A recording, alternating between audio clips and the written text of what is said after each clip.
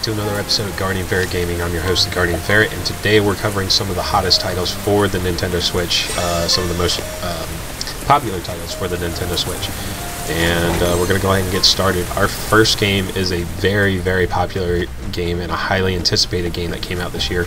This is Octopath Traveler, a traditional JRPG, in the fact that you can change out your party members, have different job roles and different subclasses and things like that.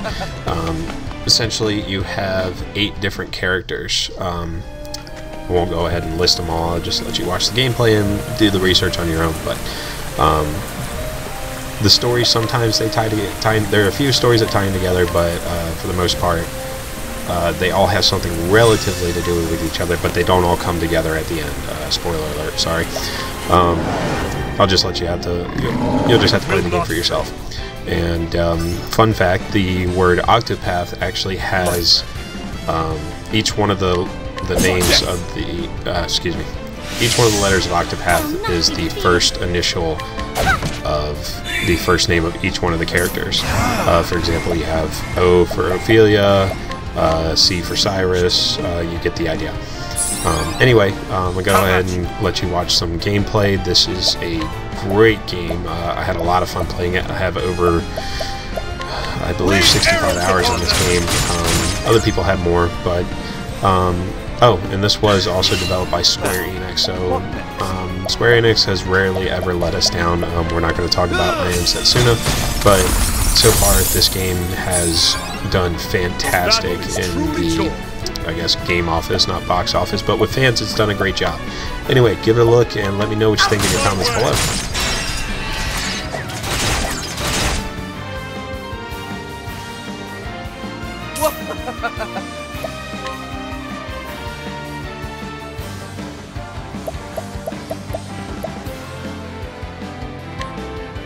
I see.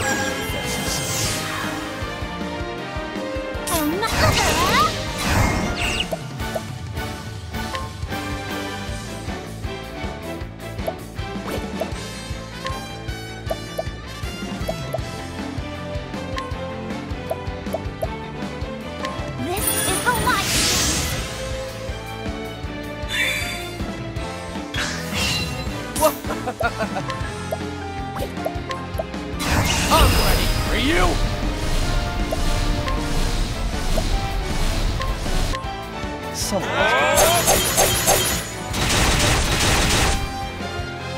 The battle is truly joyous. My blade is up. I wreak havoc upon thee! The thrill of the fight.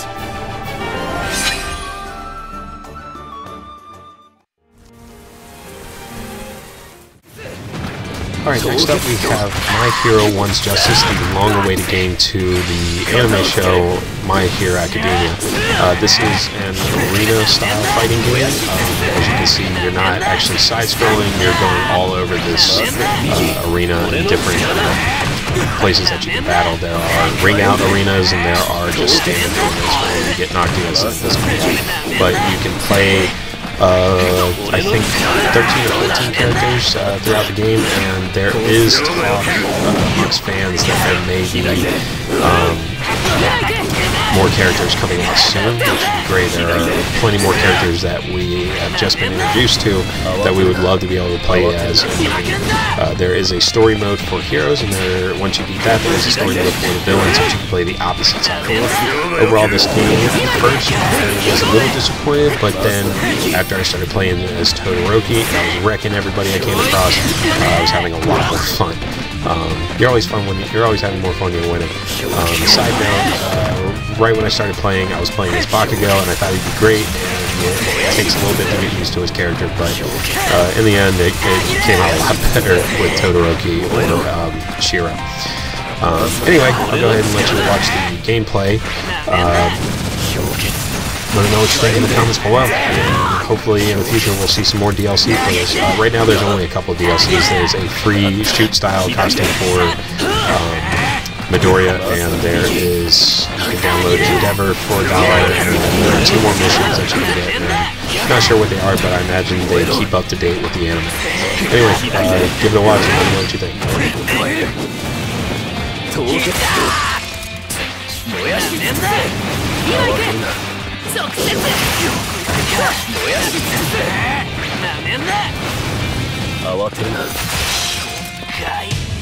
最大出力だ。これってゼロが俺の力だ。狂気燃やし尽くせ。燃えろ。まず右。なめんな。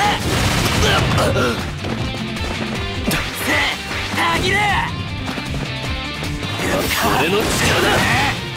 なめんな。燃やし撃で。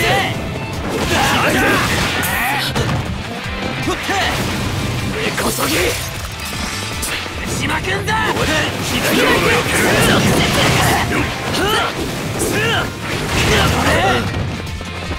まずは島くんだ。燃やしてあげる。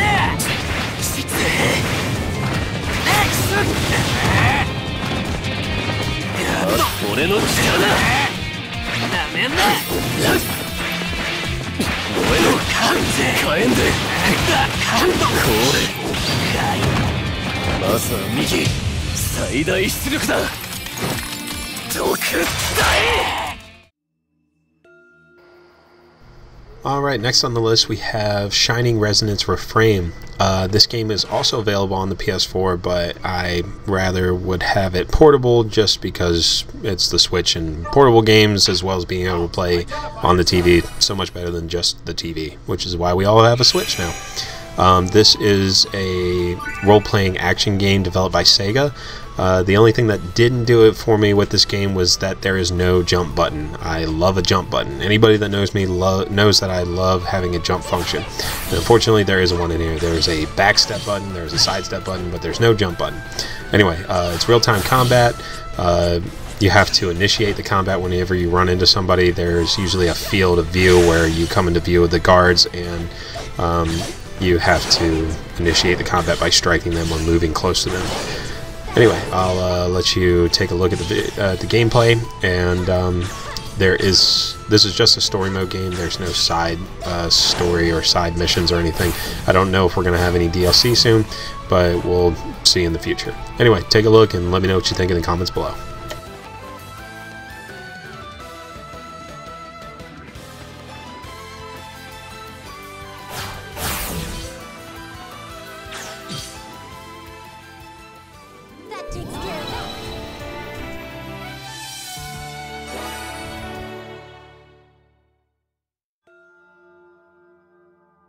Still no sign of Sonia. This is no simple delay.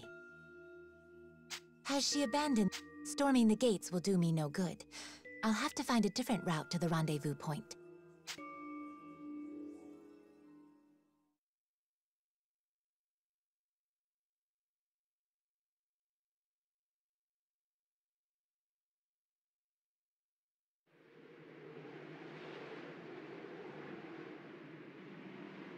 Yuma.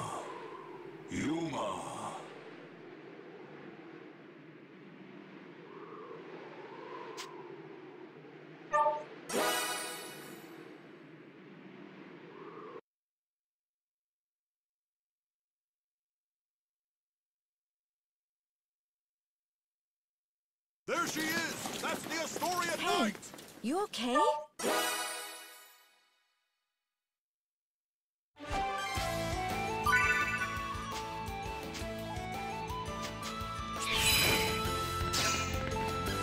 Take this! There!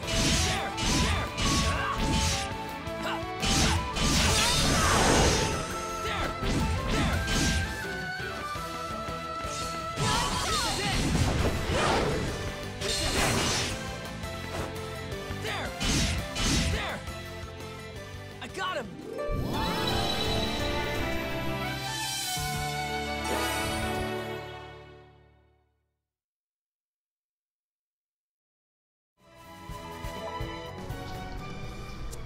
Alright, next up we have Xenoblade Chronicles 2, the sequel to the first Xenoblade Chronicles, which is only available on the Wii U, I believe? Or no, I'm sorry, Wii and the new 3DS. Unfortunately, I was not able to get this for my The first one for my regular 3DS, I have the original model and not the new updated one that has amiibo support and everything else and the bigger screen.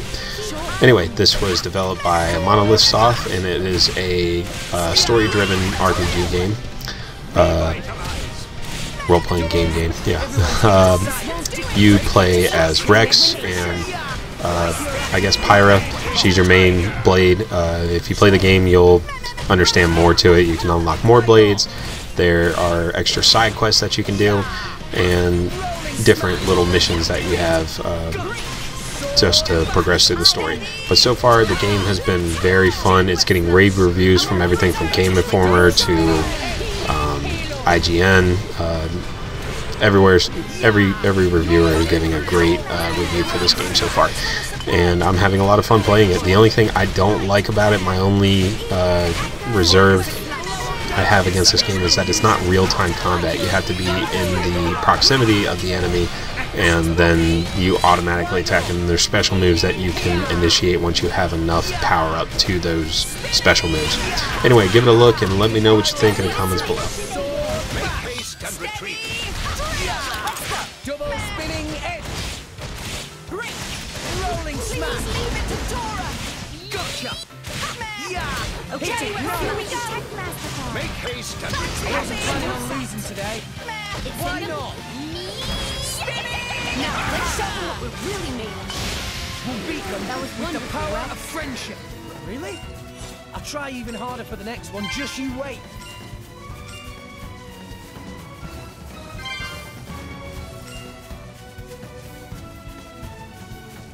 Huh.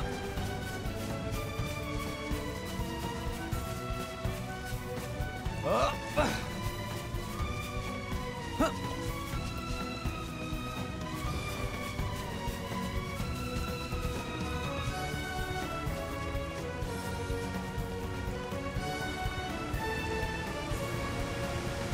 Hey, look what I found. Congratulations.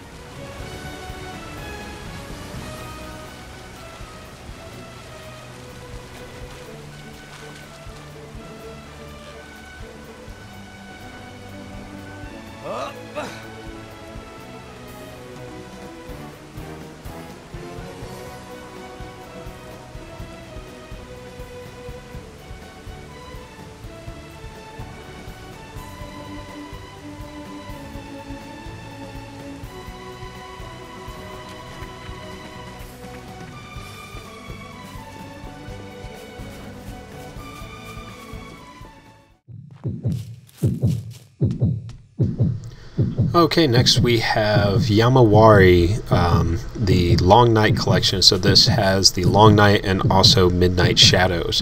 This is developed by NIS America, which has developed a lot of games for the PS Vita, and this is originally a port from the PS Vita and the PS4. They didn't have the collection for the PS Vita, but I originally had Midnight Shadows for my PS Vita, and when I saw this was coming to Switch, I immediately traded it in, and I was ready to play this on the big screen and on the go, instead of switching the cartridge out from my PS TV to my PS Vita and back and forth. That would have been a nightmare. Anyway, you are playing as two young girls, and you can either play as Yui or Haru, it looks like, and you're looking for your sister in the middle of the night and your friend in one game, your sister in the other game. It starts off with a real creepy vibe. This is rated mature. I thought it was teen, but it's rated mature, and rightly so. There is, at the beginning of each one of these games, there is something that just throws you right out of the chair, and it is super creepy, and a lot of jump scares, a lot of pop-up things. You have to hide and things like that to hide from the monsters. A lot of the monsters that you meet in here are traditional scary Japanese type monsters that they put in a lot of anime games. All black stuff with a lot of eyes that you can see right now. All gray and things like that, and they're chasing you through the streets.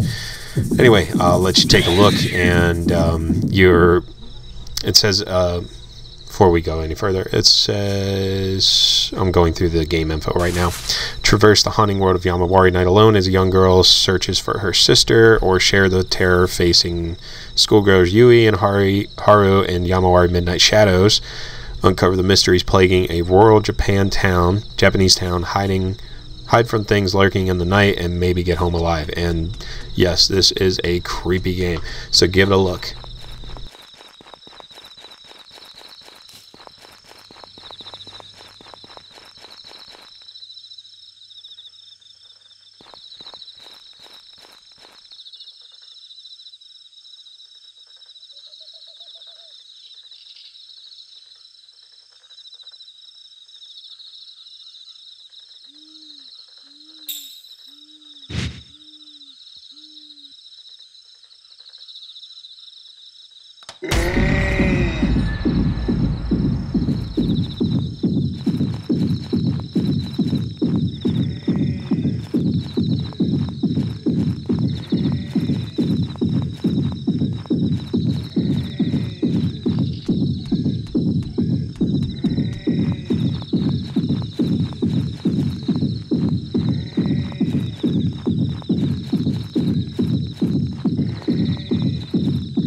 Alright guys, that's going to do it for now. Stay tuned for some more videos. There's some more Switch stuff coming and more PS4 stuff, and trying to get the other systems going. Just got to get something else to convert to the Elgato. Anyway, thanks, like and subscribe, and thanks for watching. Whoa, whoa. Give me something to forget. Everything she wanna be, lying right under her bed. All they want the greens, we're too busy running reds. 100 years another step, I'm the man they never met. We in the lion's den, need it, we supply it. Rode the back of this Leviathan.